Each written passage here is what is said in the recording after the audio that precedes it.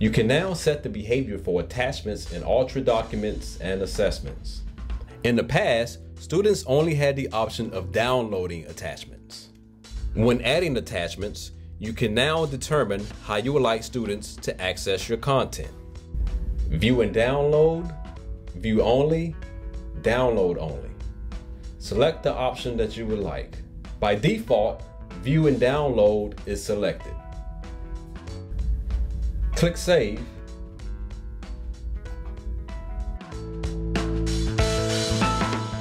Students can now view the document by selecting it. In addition, they can download the document by selecting the down arrow here or clicking on the ellipsis here and then selecting download.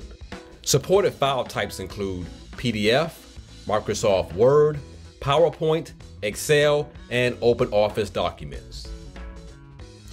Courses with existing files will default to view and download.